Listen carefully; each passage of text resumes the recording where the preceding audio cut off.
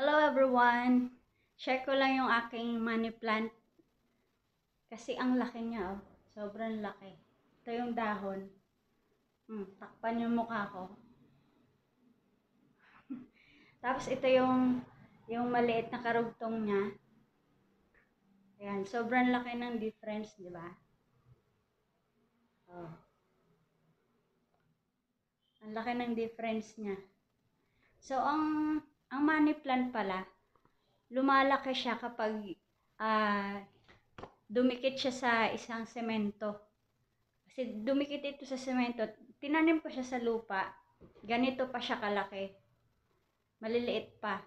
Tapos nung dumikit siya sa semento, sa wall ng semento, naging ganito siya.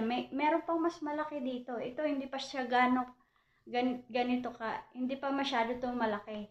Meron pang mas malaki dito. And meron ako na record na video about doon sa malaking-malaki na yon.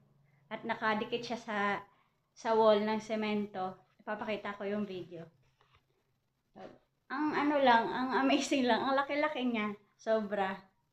Oh, takpan lahat ng mukha ko. Yung ulo ko kayang takpan. Yung mukha ko. Sobrang laki. Tapos, sa simula, ganito lang siya. Ang liit niya lang. Tapos ngayon, oh, sobrang laki ng difference niya. So, papakita ko yung video. Hi everyone and welcome to Garden Hub Manila. So today, I'm gonna show you they say it's called money plant. So ayan, money plant. Heart shape yung kanyang leaves. And ang gusto ko lang dito is yung heart at saka variegated yung color niya. Hindi siya pure green. May halos siyang yellow. So ayan. Gumagapang siya, oh. Nung tinanim ko to is ano lang siya, siguro tatlong tangkay lang. And now, ang dami niya na, gumapang na kung saan-saan. Doon, papunta doon. Ayan, at doon. And what is the best part in this? Interesting is hilig ko ma-English, no? Ang gusto kong bahagi nito is ganito. Ito, oh. 'Di ba maliliit lang siya, maliliit pa lang yung dahon niya. But nung siya ay gumapang sa pader, ayan siya, gumapang sa pader. And palaki yung dahon, ang lalaki ng dahon, as in, ang lalaki na ng dahon niya. Ang lapad pati. Ayan, oh. Sa camera hindi masyado malaki, pero sa personal, as in, ang laki na ng dahon niya, ang lapad. Amazing siya tingnan. Wait, kukuha ko ng dahong maliit. Eto, maliit to, diba?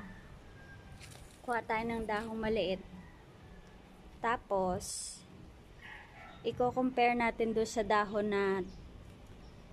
na tumubo. Gumapang doon sa pader. So, ito, kumuha ko ng dahon dito. Ito yung regular niyang size. Nung itinanim ko siya, ganito yung size niya. Regular size. At ngayon, compare natin kung gaano kalaki ito.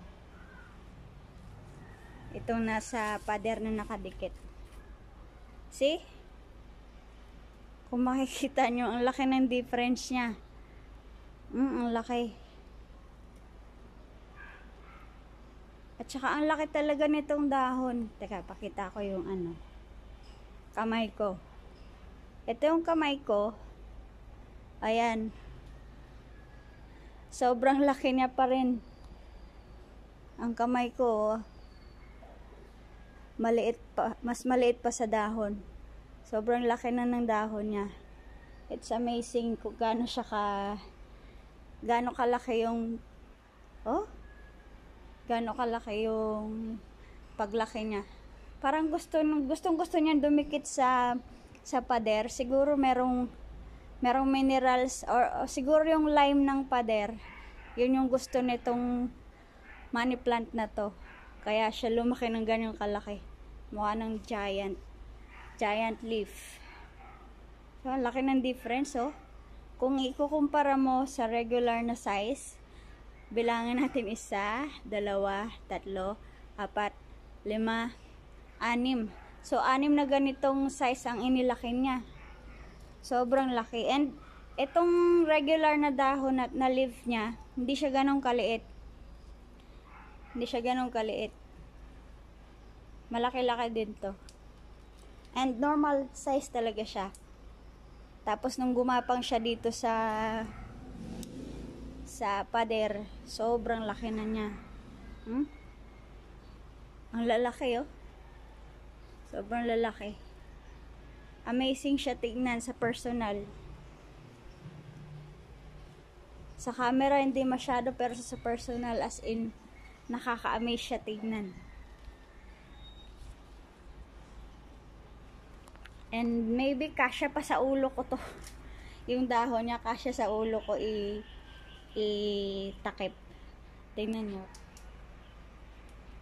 Oh. Balaki. Oh. Pwede nang pang payong, panglilim. Ang laki. Amazing.